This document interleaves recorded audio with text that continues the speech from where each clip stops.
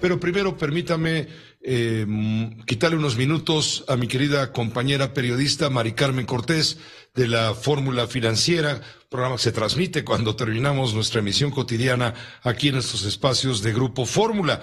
Ella es columnista en el periódico Excelsior de lunes a viernes, desde el piso de remates, desde hace muchos años te escribe, y le hemos pedido a Mari Carmen que nos ayude a entender esto de la prórroga que da el SAT para obtener la llamada Constancia de Situación Fiscal, a la que los trabajadores, 40 millones, estamos obligados a tener como nuevo documento para que el SAT nos tenga mucho más fiscalizados. Mari Carmen, muy buenas noches. ¿Podrías ayudarnos a entender cómo te va?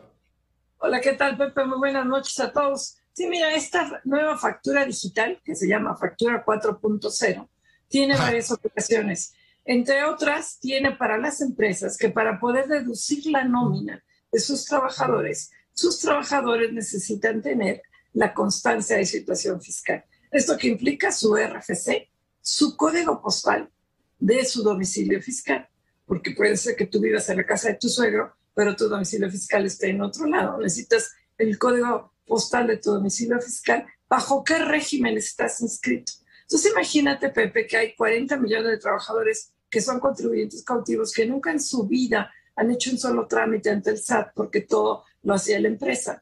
O sea, no tenían que pagar hacer ninguna declaración anual de impuestos, que muchos de ellos ni siquiera tienen a lo mejor su RFC. Y de repente les dice el SAT, tienes que tener tu constancia de situación fiscal, que supuestamente es muy fácil, que supuestamente puedes sacar por internet, siempre y cuando tengas tu firma electrónica, tengas tu RFC. Si no, tienes que ir a tramitarlo al SAT.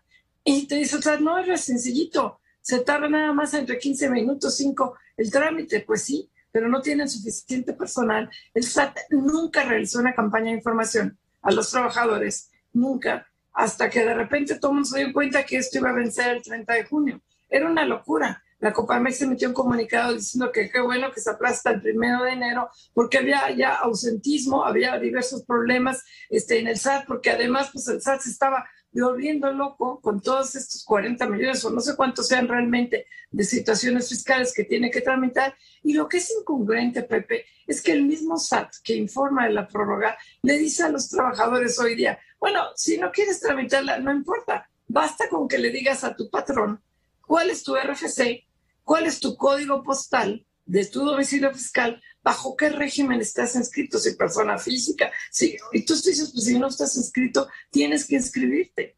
Entonces es un problema muy grande de esta factura 4.0 que ¿qué busca? Pues busca el mayor control, sin lugar a dudas, de las empresas y de nosotros. Si tú o muchos de nosotros estamos bajo honorarios, las empresas nos obligaron a tener la constancia de situación fiscal, y los que contribuimos bajo honorarios, pues sí estamos ya acostumbrados a pagar impuestos pues mensualmente y hacer nuestra declaración anual, pero los trabajadores no, los asalariados no lo hacían, o los hacía la empresa por ellos. Entonces, pues sí se vio o no vamos a ver el problema del SAT porque no se da abasto. Esperemos que de aquí a diciembre ahora sí permita que todas las empresas puedan tener el registro.